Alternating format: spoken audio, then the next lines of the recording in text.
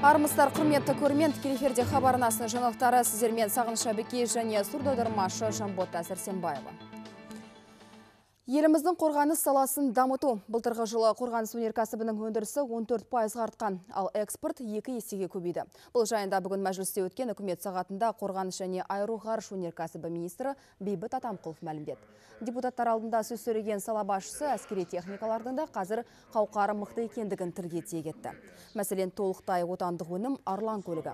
Бүгінде әскерилердің 70%-ы осы техникамен қамтылған. Бұл көлік қазір біртіндеп броне тасымалдаушы техникаларды алмастырып жатыр. Айта кету керек, бұл машинаның қатарын қауқарлы алан техникасы да толықтырып келеді. Тағы министр мамырдың 23 мен 26 аралығында Астанада өтетін Кадекс 2018 5-ші халықаралық қару-жарақ пен әскери техникалар көрмесінде таныстырылатын брондалған медициналық эвакуаторда көрсетілетіндігін атап өтті. Жалпы министрлік қорғаныс өнеркәсібін 2030 жылға дейін дамытудың арнайы құжатында әзірлеп қойыпты. Қазір бұл құжат президент әкімшілігінің қарауында жатыр. Бұл құжат қабылданса, ұзақ мерзімді келісім шарттарға отыру мүмкіндігі туады. Бұдан бөлек біздің өндірушілерді жаңа заманауи өндірісті меңгеруіне жол ашады. Технологиялық жаңғыртуда мықтап қолға алынады. Біздің алдымызда 9 нысанда технологиялық жаңғырту міндеті тұр. Бүгін Сириядағы жағдайды реттеу бойынша Астана процесінің кезекті раунды басталды. Шам еліндегі ахуалды тақылау үшін елордаға Ресей, Иран және Түркияның өкілдері табан тіреді. Халықаралық кездесуге Сирия үкіметінің делегациясын Башар Джафари бастап келді. Сондай-ақ Біріккен ұлттар ұйымы бас хатшысының Сирия мәселесі бойынша арнайы елшісі Стафан де Мистура қатысады деп күтілуде. Келіссөздер жабық есік жағдайында өтіп жатыр. Тараптар Сирияның 4 аймағындағы, яғни шығыс Гута, Хомс, Идлиб және елдің оңтүстігіндегі жағдайға қатысты ой бөлісіп пікір айтады. Бұған қоса сенімді нығайту шаралары мен гуманитарлық мәселелер де қарастырылмақ. Басқосудың қорытындысы бойынша жалпы отырыс ертеңге жоспарланған.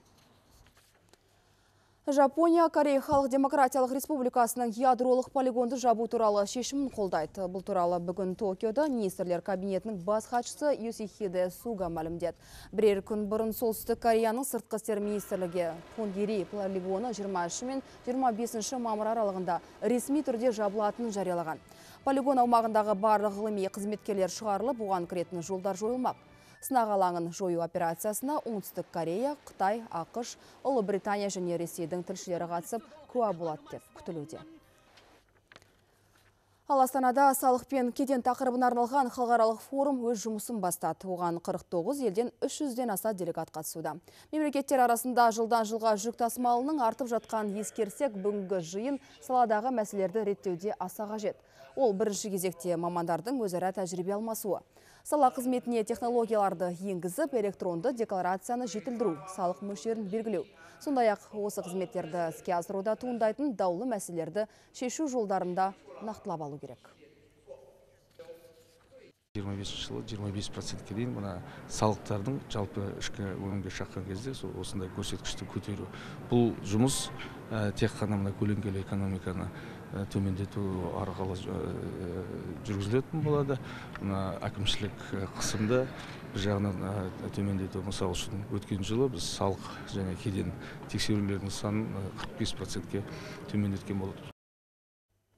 Аккредиттеу қауіпсіз әлемді қамтамасыз етеді. Бұл бүкіл әлемдік аккредиттеу күніне арналған форумның 2018 жылғы тақырыбы. Шара аясында ел ғалымдары мен шетел сарапшылары елорда студенттеріне қауіпсіздік қағидаларын түсіндірді. Яғни қауіпсіз көлік, азық-түлік пен өнім, сондай-ақ қауіпсіз жұмыс орнының маңыздылықтарына тоқталды. Форум қорытындысы бойынша қарар қабылданды. Онда аккредиттеудің жаңа бағыттарын игеру және халықаралық стандарттарды алға жылжыту бағытына өзгерістер енгізу керектігі айтылған. Аккредиттеу жүйесінде 850-ден жуық сынақ зертханалар бүкіл Қазақстан бойынша аккредиттелген. Одан басқа 90-ға жуық сәйкестік растау органдары, яғни сәйкестік растау органдары кез келген тауар өнімдерге сертификат соответствие етеді, және сәйкестік сертификат беріледі. Яғни ол сертификатсыз кез келген өнім не шығарылмайды, не біздің елімізге енгізілмейді. Елбасы ұсынған жаңа 7-20-25 ипотекалық бағдарламасын петропавлдықтар асыға күтуде. Өйткені аталған жоба халықтың әлеуетін көтеруге бағытталып отыр. Бүгінде еліміздің солтүстігінде жаттың жалдамалы пәтерінде жүрген жандардың қатары уақыт өткен сайын артып барады. Ал жаңа бағдарлама болса, тұрғын үй нарығындағы түйткілдің түйінін тарқатуға сеп болмақ. Жалпы бүгінгі күні шаһарда 14 мыңға жуық адам пәтер кезегінде тұр.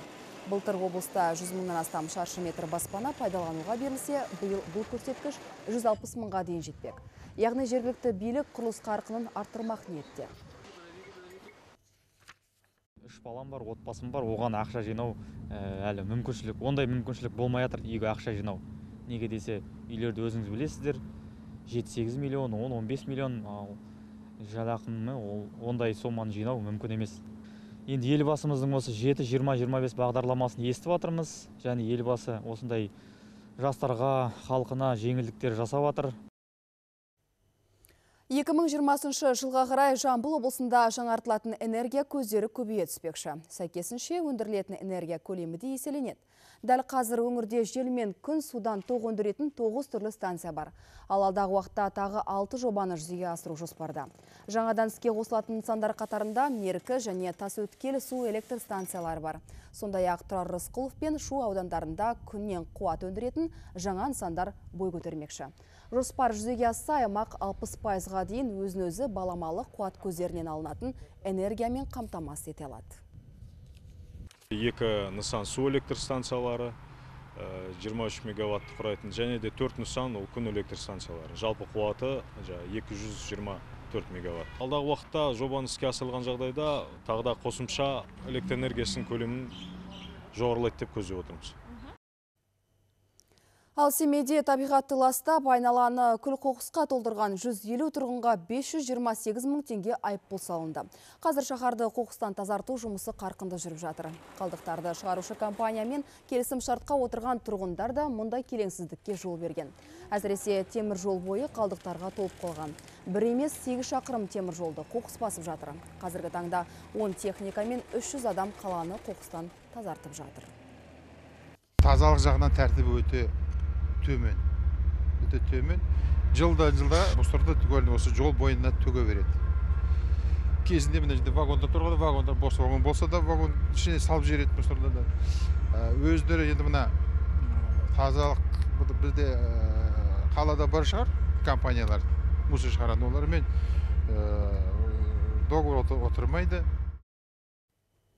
Қарағанды облысының Нұра аудандағы Шахтер ауылында зәулім спорт кешені ашылды.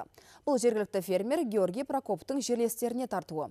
Жомарт азамат туған жер бағдарламасы аясында 100 миллион теңгедей қаржы құйып, нысанды 2 жыл ішінде салып бітірген.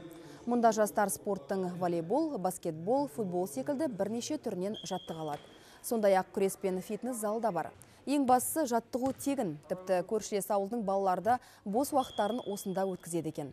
Спорт кешенінде республикалық облыстық жарыстарды өткізуге болады дейді мамандар. Айта кету керек, Георгий Прокоп бұған дейін де туған ауылында 25 метрлік жүзу бассейнін ашқан болатын. Мынандай спорт кешендері салынып жатқанға біз өте қуаныштымыз. Бұл енді Нұра ауданына және Қарағанды облысына да өте жақсы көрсеткіш. Бұндай спорт кешендерді біздің жоспарымыз бойынша облыстық, аудандық және тағы республикалық жарыстар өткізілуі жоспарлануда. Қазіргі талапқа сай спорт кешенін көріп жатсыздар, бәрі не бойынша, тәртібі бойынша салынған. Әзірге ақпараттар легі осындай. Жаңалықтарды хабар.kz сайтынан да көре аласыздар. Сағат 13:00-де орыс тіліндегі жаңалықтарды жіберіп алмаңыздар. Әріптесім Ботагөз Сарғұлова жүргізеді.